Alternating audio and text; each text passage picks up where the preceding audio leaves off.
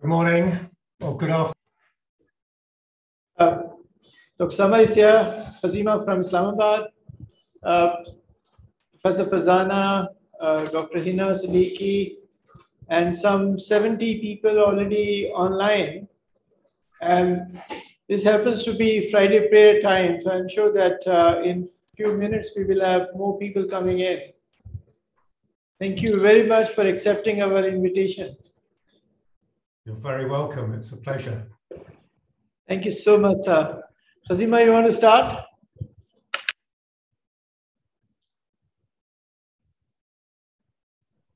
Yes, sir, sure. So should I start? Yes, please. Okay. Bismillahirrahmanirrahim. Assalamu alaikum and good day, ladies and gentlemen. I'm Hazima Mottram and I welcome you to the first lecture of comstech Entity Network Joint Lecture Series. Entity Network, which is Neglected Tropical Disease Network, is funded by UKRI's Global Challenges Research Fund.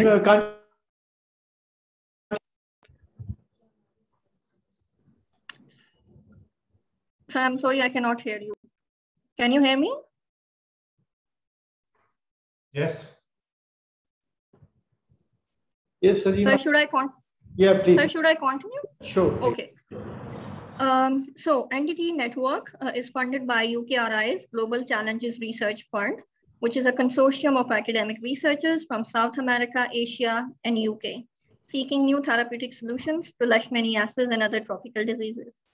The purpose of holding these joint lecture series is to promote global health, global scientific cooperation, and build research capacity to find new and better therapeutic solutions for entities.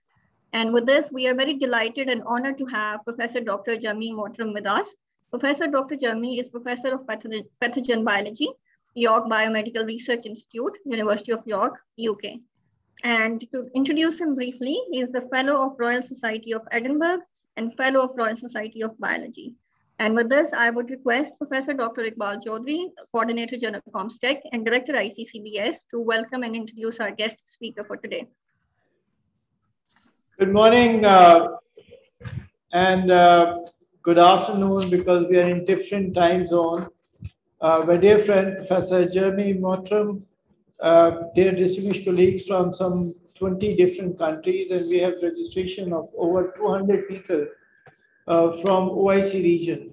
Jeremy, OIC region is the second largest political alliance after United Nations, with 57 member states located in 4 continents.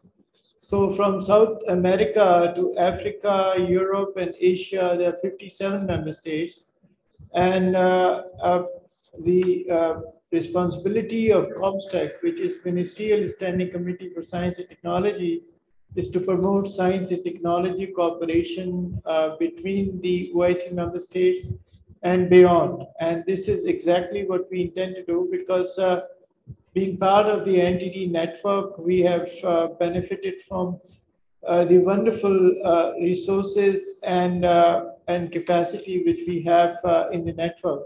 And we thought the benefit of this network should really expand far and wide, because these 57 member states, half of them are unfortunately least developed countries in Africa.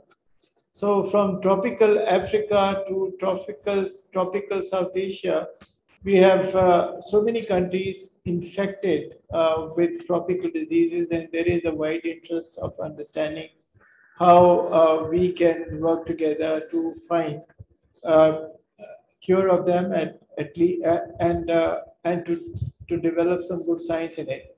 With this, I would like to introduce someone I really always cherish and appreciate of his professionalism and his capacity, his global outlook, and his willingness to help others in all regions. He has been very active in Middle East and in South America.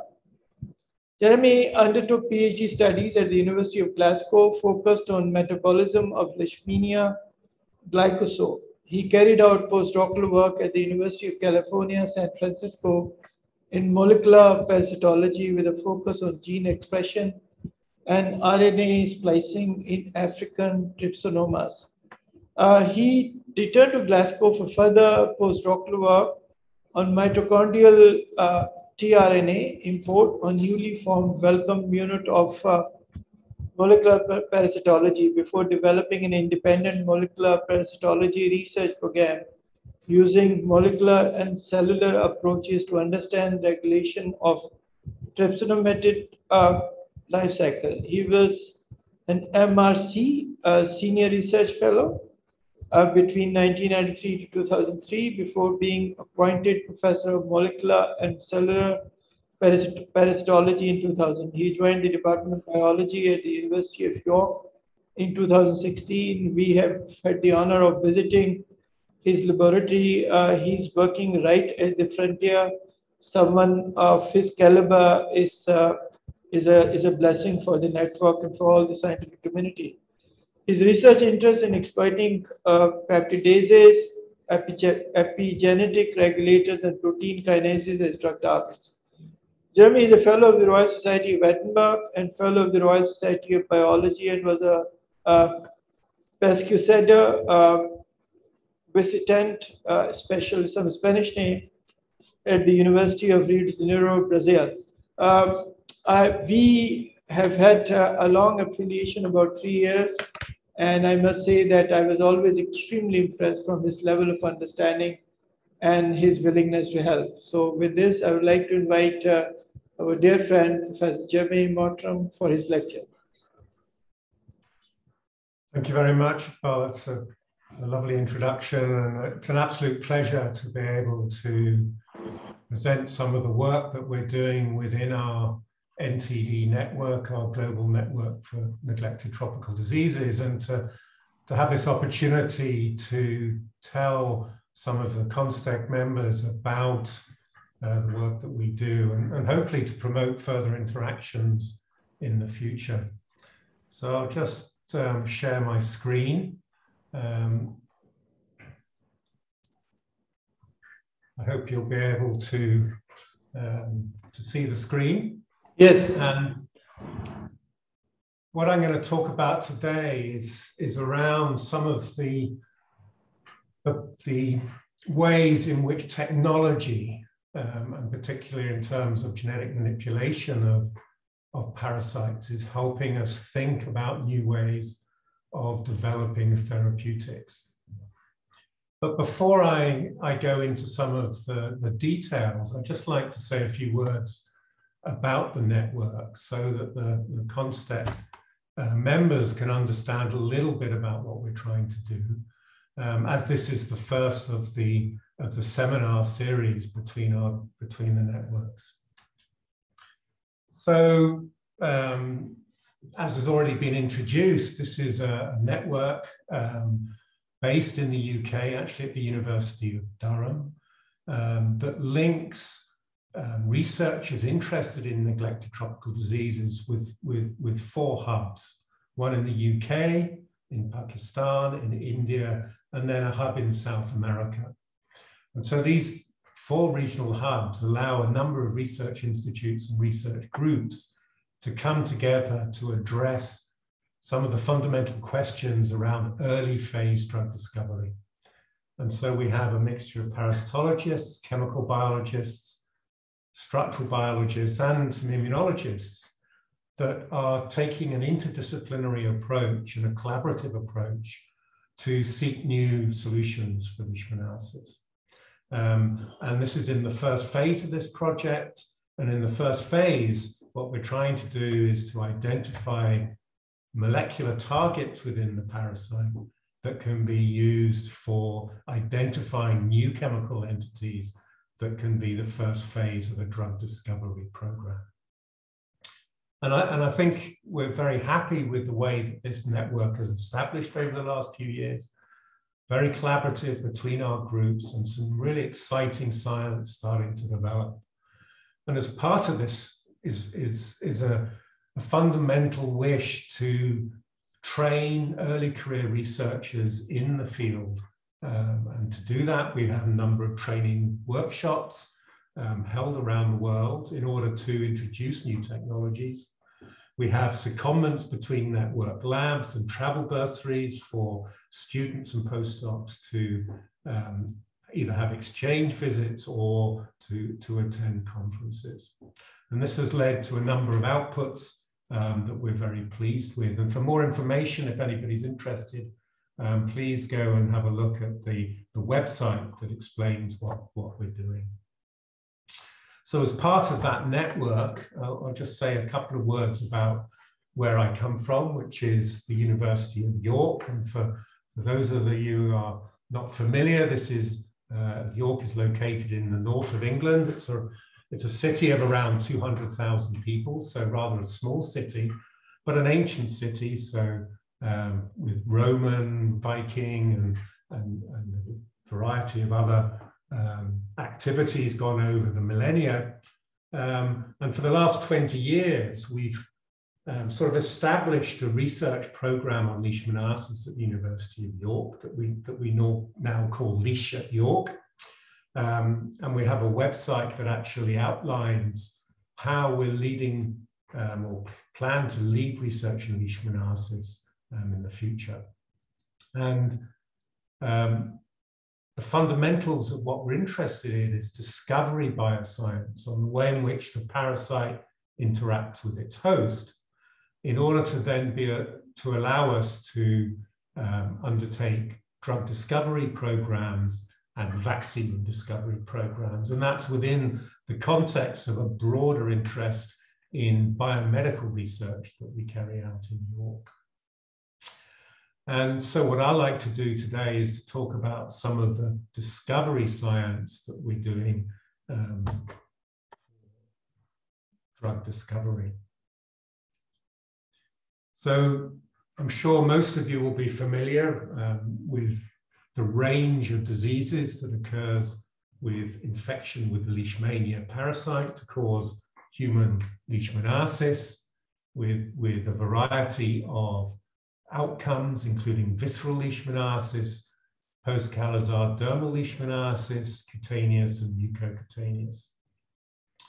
And not only are there different ways in which the disease manifests itself in humans, and the outcome of that disease from severe chronic infection and death for visceral to self-cure, for example, in cutaneous, but the different parasites that cause these infections can lead to these different outcomes. So, for example, Leishmania donovani is associated generally with visceral leishmaniasis, and, for example, Leishmania mexicana with cutaneous leishmaniasis. Now, the work that I do in the laboratory is primarily using the Leishmania mexicana as the model organism, but I think many of the ways in which I'm going to describe the research is equally applicable to different species. So the status of endemicity, of course, is in tropical and subtropical areas for leishmaniasis, and for VL, primarily in the Indian subcontinent, East Africa, and South America. I don't have the slide for cutaneous leishmaniasis, but that spreads through the Middle East, North Africa, etc. as well. So we know that current drugs are still an issue because of the variable efficacy of these drugs and the serious toxicity and side effects that the drugs have. And people will be familiar with the use of antimonials, still widely used through the world for treating both visceral and cutaneous leishmaniasis. Liposomal amphotericin B, probably one of the best drugs that we have, but has a number of toxicities and, of course, painful for IV infusion. And the only oral drug being available being miltefosine. But there are issues in terms of toxicity with miltefosine and also in terms of variable efficacy. So, for example, only 60 to 80% effective in East Africa. So there's a new need for drugs. And actually, in the last 5 to 10 years, there's been a major push on developing new drugs for visceral leishmaniasis. And I took this slide off the Drugs for Neglected Diseases Initiative website that explains the portfolio in research and development for DNDi, from discovery through translation, development, and implementation. And for leishmaniasis, I think what's interesting is that there's a whole series of research going on now at every phase of the development process. And most exciting is the number of new chemical entities that have entered phase 1 clinical trials for visceral leishmaniasis.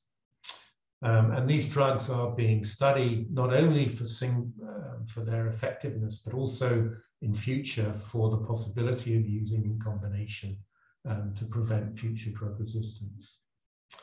So there's a rich pipeline of compounds that are now in clinical trials, and a number being built up from earlier phase drug discovery.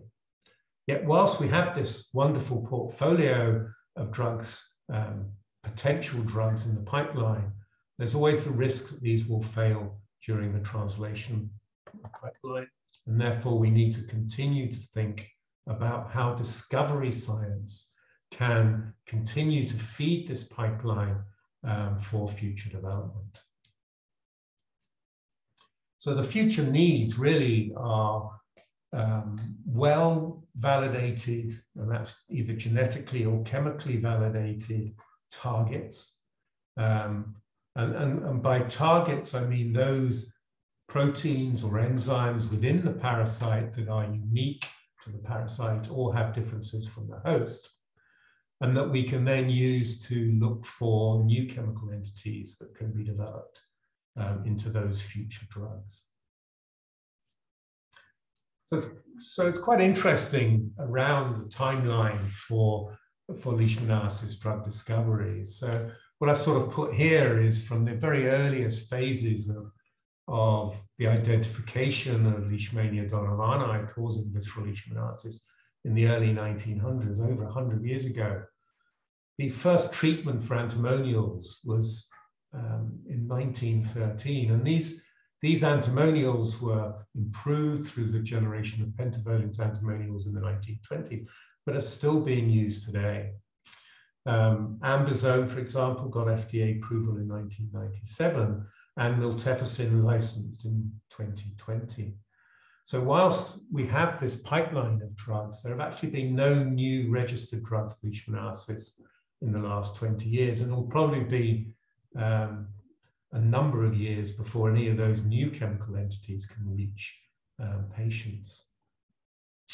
So in terms of the development of the drugs, we can also look at some of the key points in this time frame or timeline for the parasite itself. So for example, of sandfly vector identified, transmission from sandfly to human, and understanding transmission dynamics and the life cycle of the parasite was elucidated over 50 years ago. An important part of this was trying to understand Leishmania taxonomy in the context of different parasites causing different diseases. And in the 1980s, there was the use of Leishmania major to determine the Th1, Th2 paradigm in terms of the new response to pathogens. And relevant to this particular talk was the 1990s, where the first gene knockout for Leishmania was performed, actually by Angela Cruz and Steve Beverly's lab. And Angela is part of our NTD network. And since then, genome, the Leishmania genome in 2005. And I think one of the major ways in which understanding of parasite and its interaction with the host is going to change is through the ability of CRISPR to edit genomes of the parasites, either, for example, to understand the basic biology, but also to, for example, make attenuated live vaccines, and those type of experiments are ongoing at the moment. So our interest in the lab is really around the parasite that causes leishmaniasis. And we're interested in the way in which the parasite goes from its transitions through its life cycle from procyclic promastigote to the infectious metacyclic form that's found in the mouthparts of the sandfly. And then as the parasite is taken up by macrophages, it develops into these ovoid amastigote forms that actually replicate and cause disease, such that you have proliferative and non-proliferative populations that develop within the mammalian host and cause disease. So our interest in the lab is twofold. One, to understand the molecular mechanisms by which this transition occurs for the parasite, but also what is it about the biology of the parasite in the host that allows us to be able to identify new drug targets. And as I said before, we work with the Leishmania mexicana parasite. So the way we're looking at this in terms of drug discovery is twofold. One, in terms of phenotypic drug discovery, where you screen libraries of chemical compounds against the parasite to look for parasite cell death, and then afterwards identify the target. And I'll talk a little bit about that later. And there are some examples where companies like Novartis have identified a number of series of compounds that inhibit particular molecules within the parasite. And these have been identified targets through this phenotypic screening approach.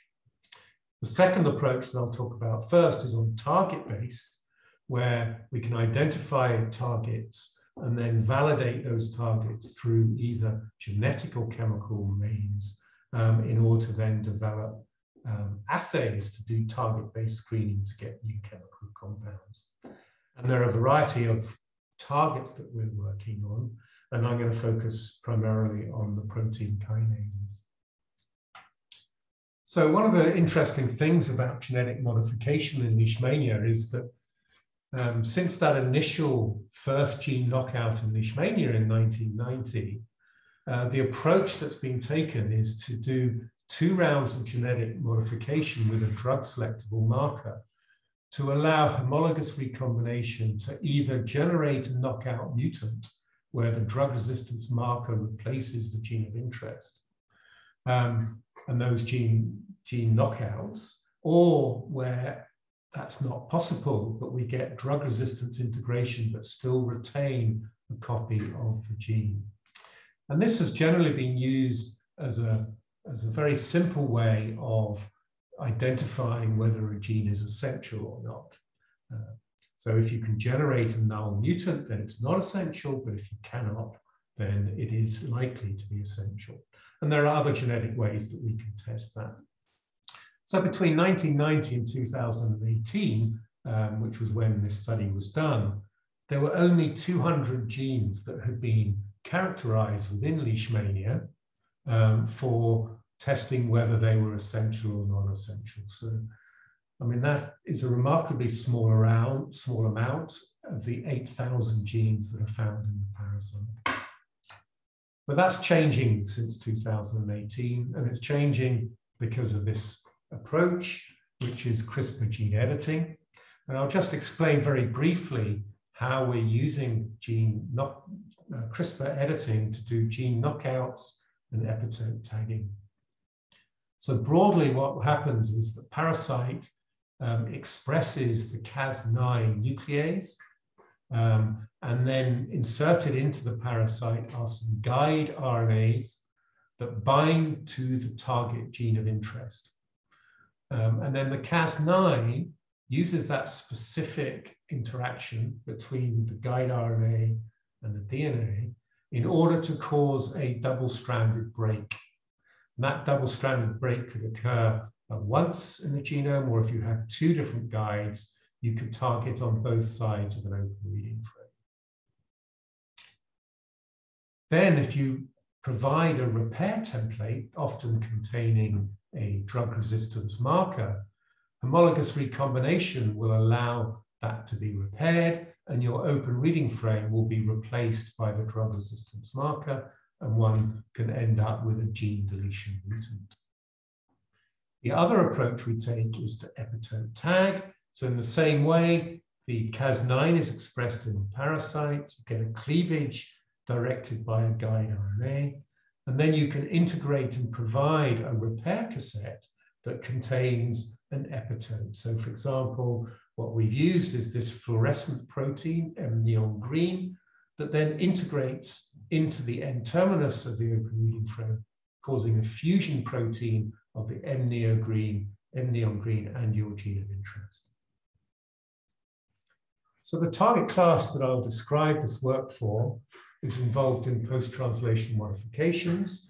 And we're particularly interested in those post-translational modifications that are key components of cell signaling pathways that regulate the cell cycle of the parasite and differentiation, because we think these are good drug targets.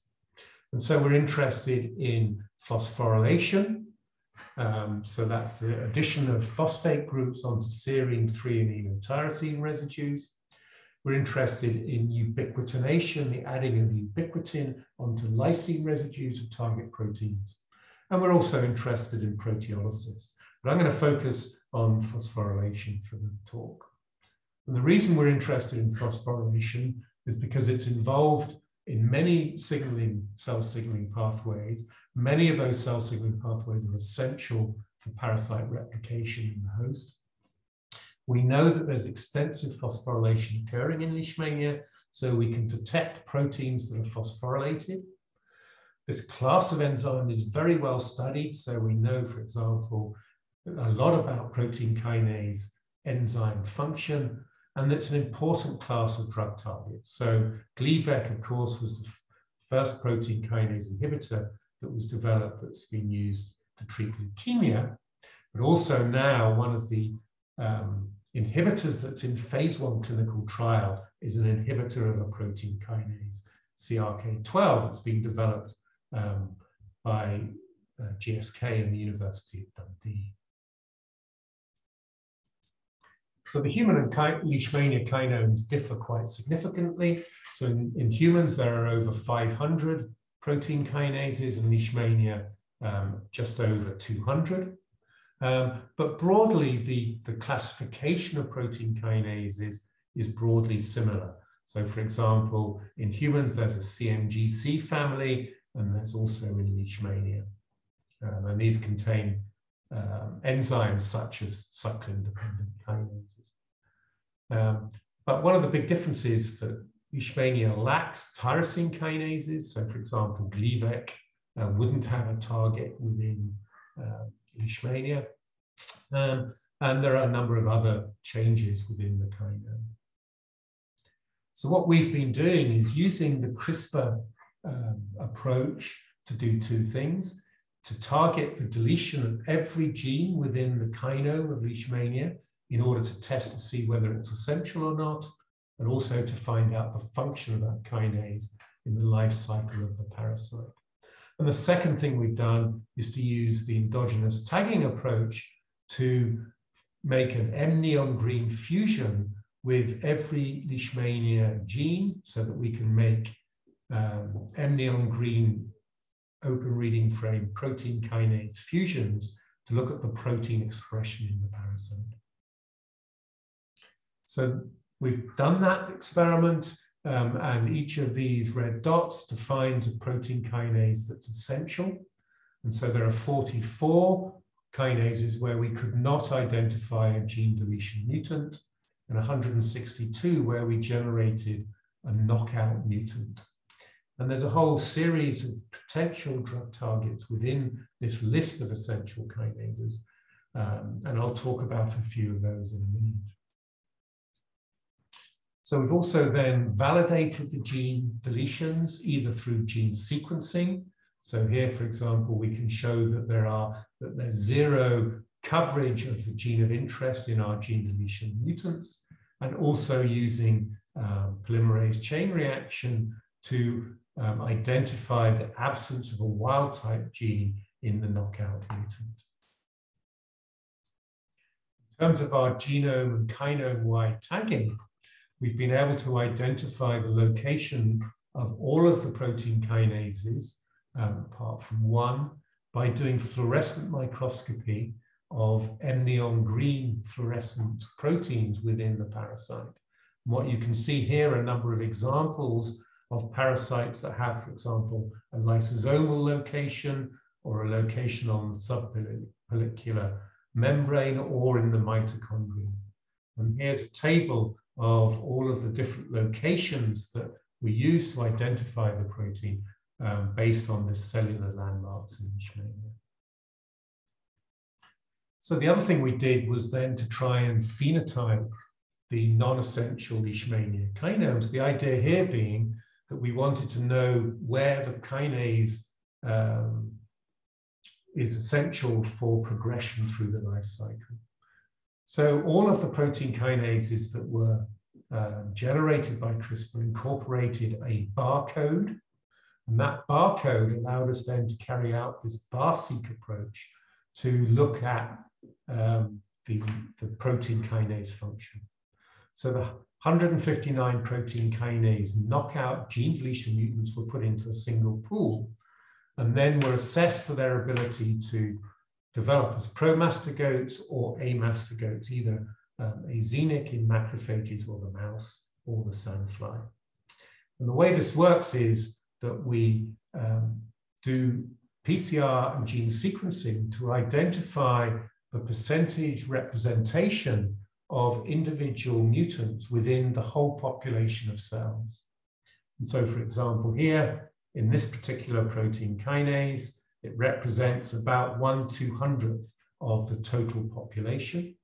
And then as we go through the various phases of the differentiation process, this changes. So this particular kinase increases in representation and therefore increases in the population. Whereas this particular kinase disappears, and that's because the parasite cannot survive within the mouse.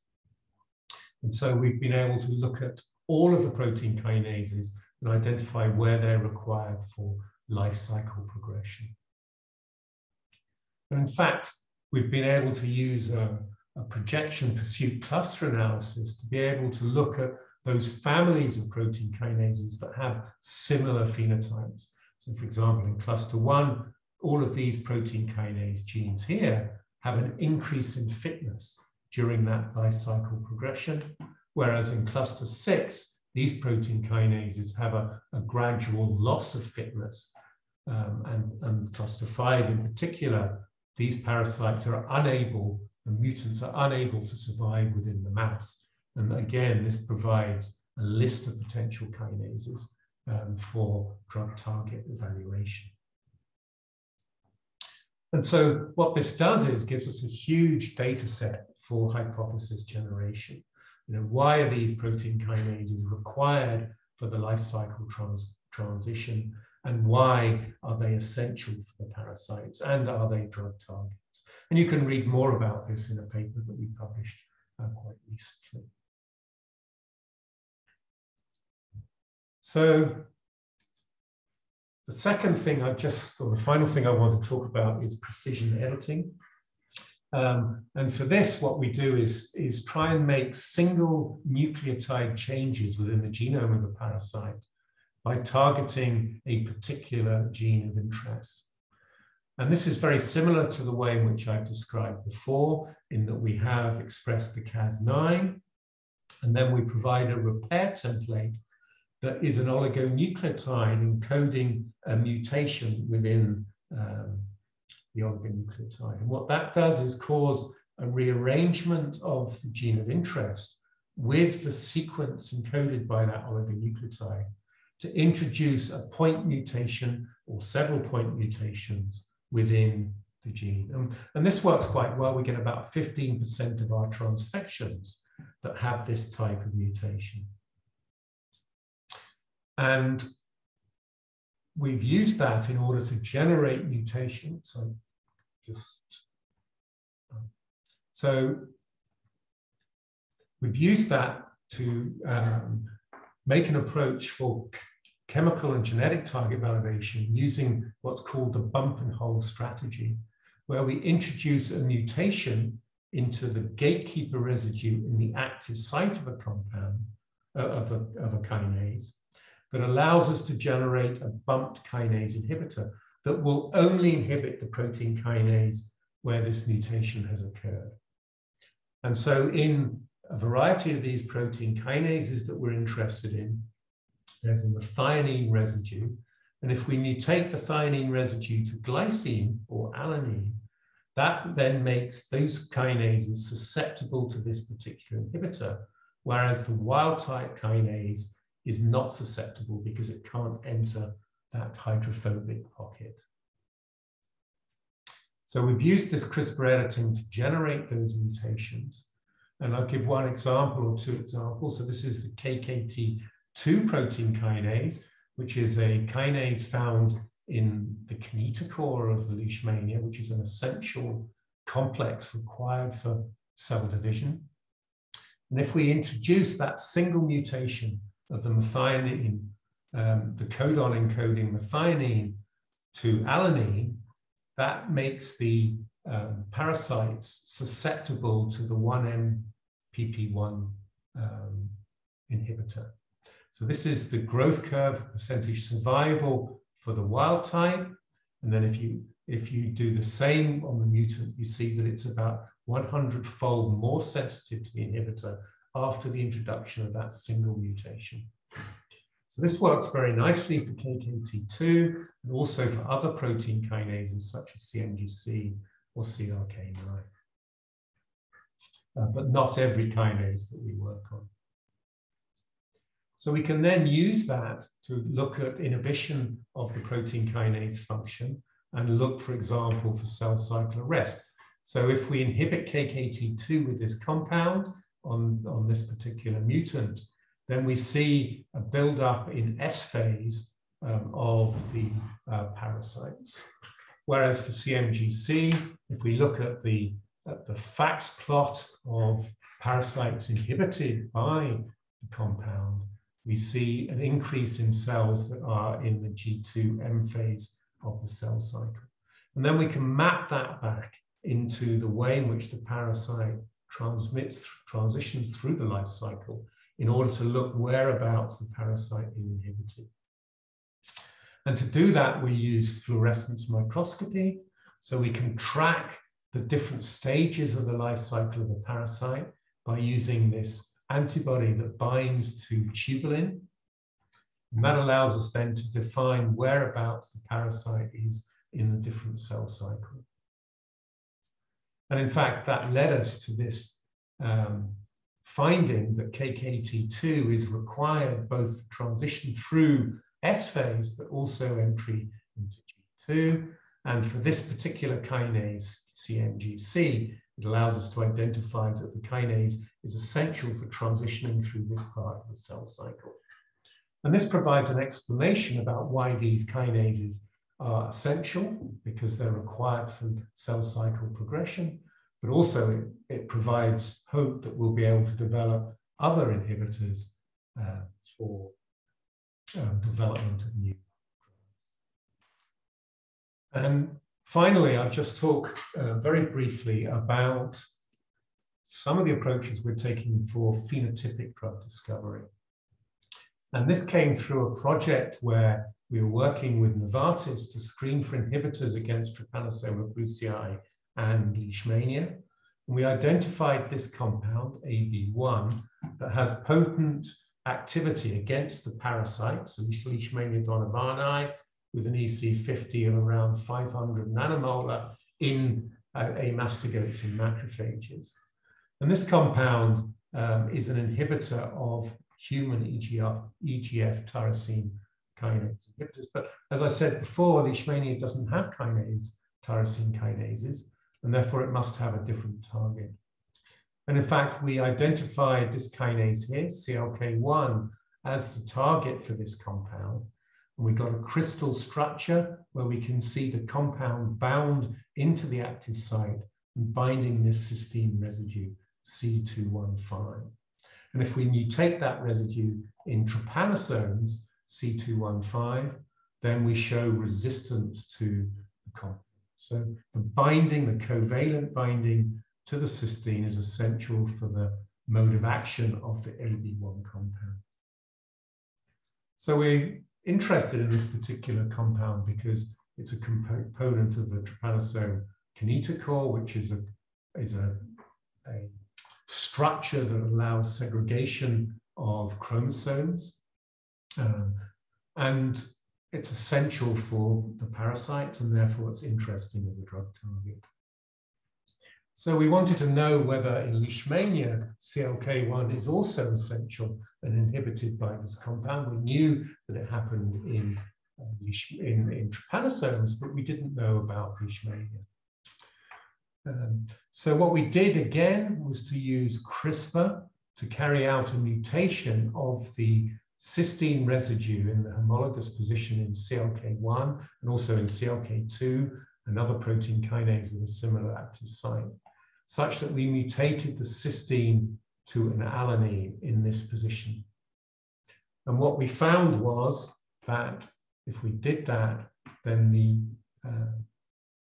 reduced the potency of the AB1 compound by more than 200-fold. So what this shows is that Leishmania, CLK1 is inhibited by AB1, and there's a potential new class of anti-Leishmanial compounds that we can develop for the future. The other interesting thing that we found was that if we use AB1, we get a cell cycle arrest in mitosis or early cytokinesis. And in fact, that allows us then to map the position of the CLK1 protein kinase in terms of its essentiality for this part of the cell cycle. So I'd just like to finish by thinking a little bit about what next with Leishmania gene knockouts using CRISPR. I said previously that we probably knocked out 200 genes using classical methods over 20 years. But in the last 2 years, there's probably been over 1,000 gene deletion mutants generated using CRISPR. And that's just between my lab and Eva Gluntz's lab in Glasgow, who developed the CRISPR technology. And so we now have this new project going forward. It's called Leishgem. We have a website about it. It's been funded by the Wellcome Trust to define the molecular determinants required for Leishmania life cycle progression and virulence. And so what we're doing now is we're going to target for gene deletion all 8,500 genes in Leishmania in the same way that I described for the 200 genes for the Leishmania kinome.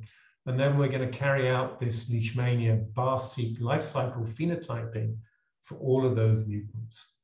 And that should give us a huge data set about genes that are essential for the parasites and the roles that these genes have in Leishmania life cycle progression.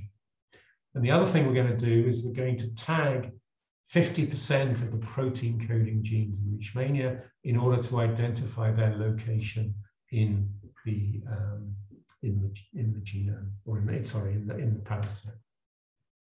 And so this big project, the data will be released onto Leishgem as it's developed. It started a few weeks ago. So over the next 5 years, there'll be a large amount of data coming out that people will be able to access and then to use. So I'd just like to finish there by thanking the audience for their attention. And I'll be able to take questions. But first, I'd just like to thank the people that developed this CRISPR gene editing project within the lab, Nicola Baker and Carol Catapreta, both of whom developed the Leishmania kinome gene deletion, and then other people in the lab who've been heavily involved in developing and exploiting this technology. And then Giuliana Carnielli, who's a postdoc funded by the MTD network, who's been developing the precision editing genome and did all the experiments with the analog sensitive mutants. And I'd just like to thank the partners who are working with me on this project from the MTD network, companies involved, and then also the funding agencies, the Wellcome Trust and UK. Thank you very much. So much, Professor Jeremy, for such an informative and exciting lecture. Now the floor is open for the question and answer session. Can we open the chat box?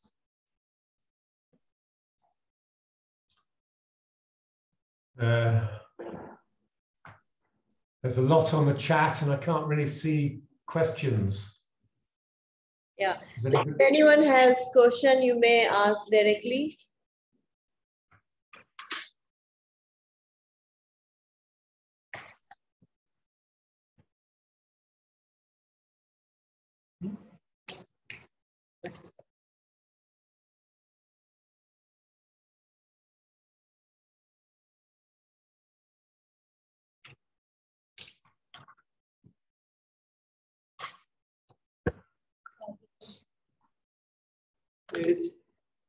Okay, there is one from Faryal Ashraf that I know that CRISPR case is very advanced technique, which brought dramatic changes in molecular biology, but I would like to know if you briefly tell us how site-directed mutagenesis is different from CRISPR-Cas.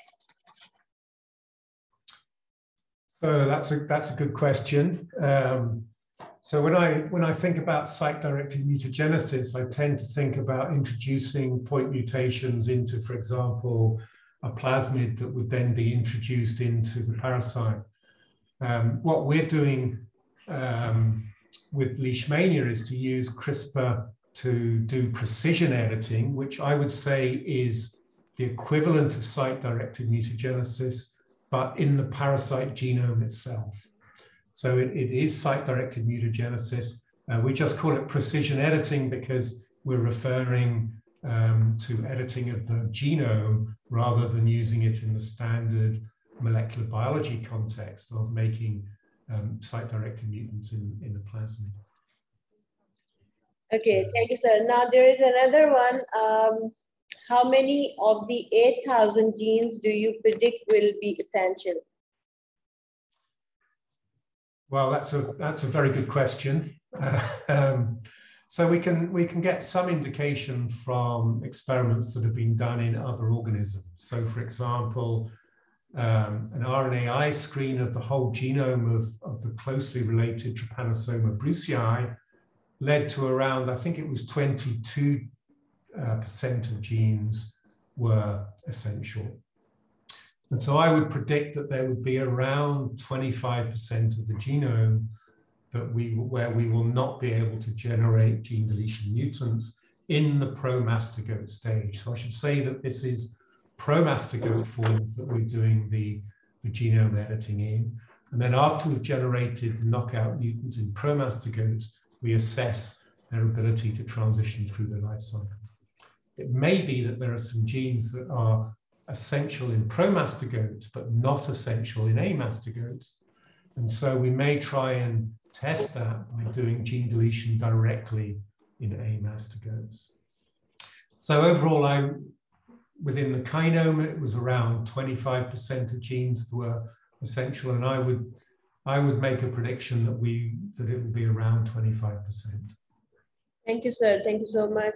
And there is another question. Can we use this CRISPR technique as a treatment in cancer by inhibiting or removing or cutting the cancer-causing mutated gene? Well, there's certainly a lot of interest in using CRISPR and gene editing in the context of human disease. I know there's interest in genetically manipulating cancer cells, but I'm not sure about how practical it would be as a direct therapy. Certainly it can be used, for example, to try and edit genomes for variety of genetic inherited diseases, and that's certainly being looked at. I think cancer will be more challenging. Okay, sir. I see a couple of more questions. With Cas9, we saw mutation that caused susceptibility in the parasite. How that could be achieved with a drug?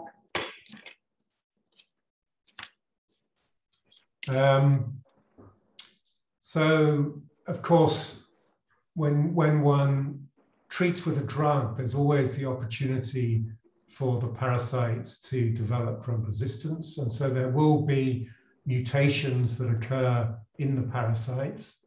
And I mean, our experience of the equivalent experiments with CRISPR-Cas9 is that we don't see many off-target mutational effects in the genome.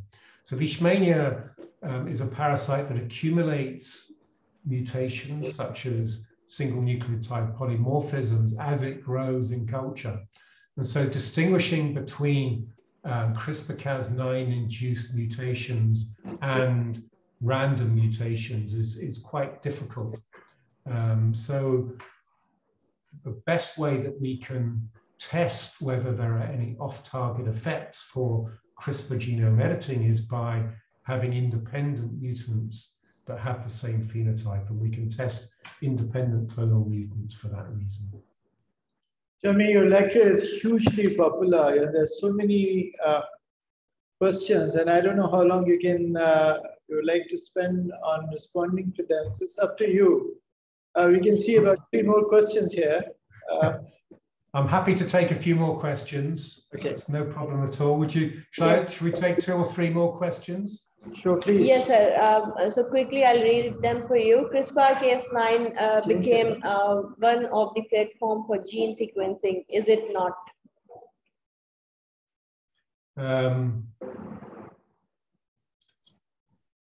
Sorry, I missed that. Okay, I'll repeat it for you, sir. Just okay. CRISPR-Cas9 became one of the platform for gene sequencing. Is it not? It's. I'm not aware of CRISPR being used for gene sequencing. That may be a technology I've missed. Certainly not something that we're using in the lab. We are doing quite a lot of gene sequencing, and so we routinely sequence the knockout mutants in order to confirm the gene deletion. But we tend to use either Illumina gene sequencing or nanopore in order to be able to generate the whole genome sequence of Leishmania. But we do that fairly routinely now for our knockout mutants. Now, we're actually not planning to do that for the whole genome knockout. It would be too many gene sequences to deal with. Okay, sir. In the future project, the LOPIT-DC approach you're going to use for spatial mapping for protein in Leishmania. How do you intend to look for spatial localization of protein in the amastigoid stage, considering its small size, morphology combined with further validation using microscopy? Well, that's a good question. So just to explain, the LOPIT-DC technology is a spatial proteomics approach that's used to identify by mass spectrometry the position of a protein within the cell. And so we're using that as an orthogonal approach to confirm localization through the fluorescent imaging microscopy that we're doing as well. I agree that Leishmania are small cells, but there's good precedent for using LOPIT to identify different subcellular compartments within the cell. And this has been done for Toxoplasma, and it's also been done for Plasmodium, and also actually for Trypanosoma. So we're expecting there to be, for us to be able to distinguish the subcellular location of proteins using this approach. The other thing I might add is that we're also interested in looking at the subcellular location of proteins in an infected macrophage. So one might predict that some of the proteins from Leishmania are released into the macrophage.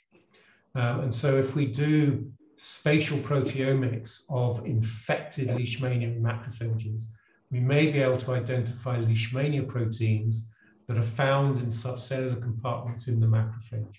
And that would be a very interesting experiment to try and understand virulence factors of Leishmania and how they operate.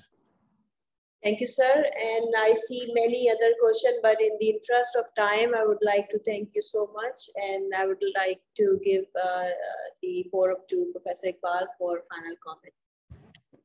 So I think certainly one of the most popular presentations in last 1.5 years during the COVID-19. So I can see about 200 people logged in and all were there all the time. And that reflects the quality of science you're conducting and the way you present it. So I was always an admirer. And now you have in your list of fans, you have another 200 people added. So thank you very much and greatly appreciate your sparing time. And I'm sure that your presentation would trigger a lot of interest in this field. Thank you very much. It's been an absolute pleasure and thank you very much for inviting me. And it will be great to follow up in future months and years, opportunities for interaction between the networks and comstech. So delighted to be able to talk to people about that in the future. Thank you very much again. Thank you very much. Thank you.